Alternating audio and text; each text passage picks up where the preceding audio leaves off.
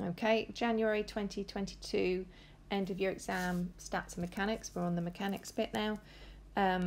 Please pause the video and then play it again once you've had a go at it if you're new to this, and other than that you should be doing your corrections. So here we go. This is velocity. Velocity is changing as time changes. So this is not constant velocity. This is variable, sorry, not constant, so variable acceleration, because we've got velocity that changes with time. So basically it's got to be it. So this is where we're looking at SVA. So we've got displacement, velocity and acceleration. So back when we were doing constant velocity, the gradient would be the acceleration, and this is the case here. To get acceleration, we find the gradient of velocity, dv by dt. And when we had this as well, the area underneath the graph was the distance or the displacement. So we would integrate velocity with respect to time to get the displacement.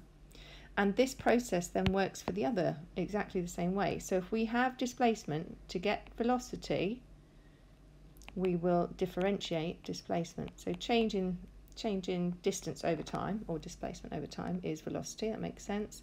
And to go from acceleration to velocity, we will integrate acceleration. We'll find the area under the acceleration curve to get there. So that is really important, basically. Very important information. So that's the stuff to remember. You can go back to the straight line just to work out which is which, but if you could learn that, it'll make life a lot easier. So back to the question.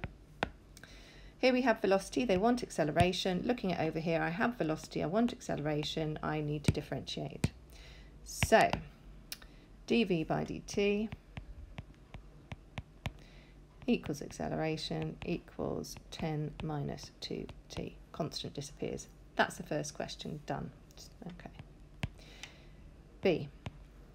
The particle is instantaneously at rest when t equals, so when t equals 6, velocity is going to equal 0. Now, interesting, but I'm presuming we've got to do something up here. So I'm going to say, okay, v equals 0, 10 times 6 minus 6 squared minus k. Awesome. I'm going to be able to find k. So 10 times 6 minus 36 is 24. So 0 equals 24 minus k. K must equal 24. Perfect. So I'm going to scribble this out. So that is 24. Okay, brilliant. So having got that then, oops, do that again. A bit too small probably, but there we go. Right, so having got that, find the other value, of t.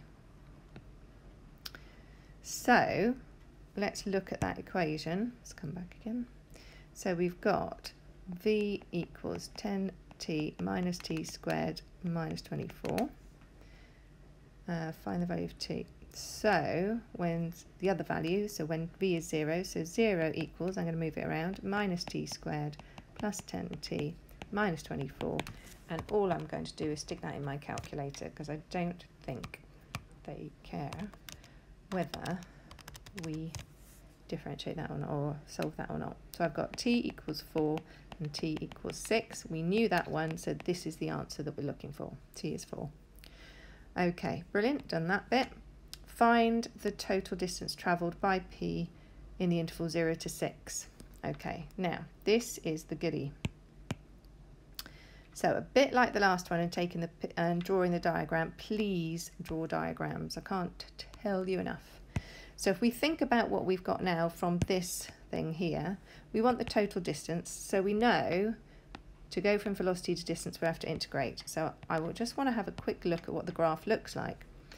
We know when velocity is 0, it crosses at 1, 2, 3, 4, 5, 6. So it crosses here and here. It's a negative quadratic. So we're looking at something like that probably, and it crosses at minus 24. So if I make that go a bit longer and do that. So that's minus 24, that's 4, and that's 6. And it wants the total distance. So when we're looking for total distance, it's the area between the underneath the graph. So we're looking at that and that.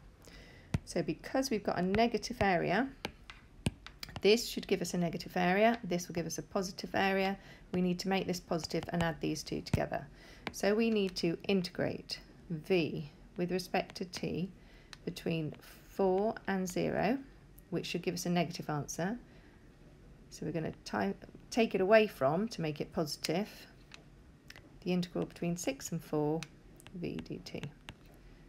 So by taking away the negative, it makes it positive, so that makes it easier. Okay, right, let's get some space.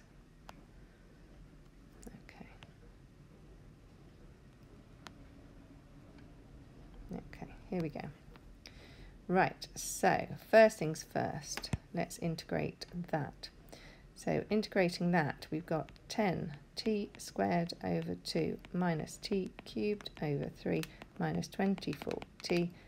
And we don't need the constant because we're going to integrate between 6 and 4 and take away the integral of the same thing, which is 5t squared minus t cubed over 3 minus 24t between, what's the other one, 4 and 0. Okay, because that makes 5. Right, sub in 6.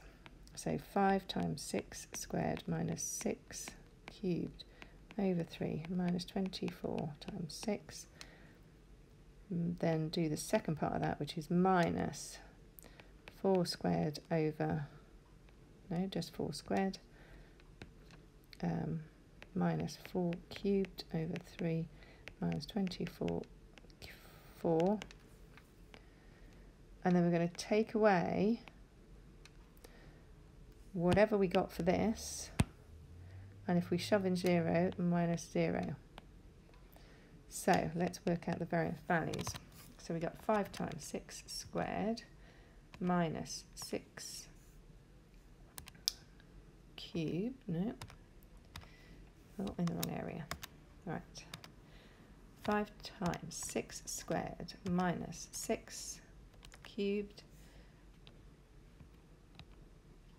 over, no, over, sometimes it's just hard, over 3 minus 24 times 6, so that gives me minus 36, minus 4 squared minus 4 cubed over 4 squared times 5 equals minus 112 over 3, and then I'm going to take away minus 112 over 3 minus 0.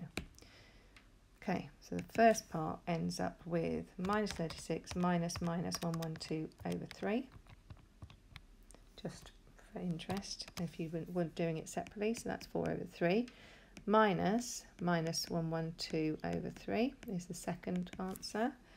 So I've got that minus minus 112 over 3 gives me 116 over 3. Brilliant. And that is the answer.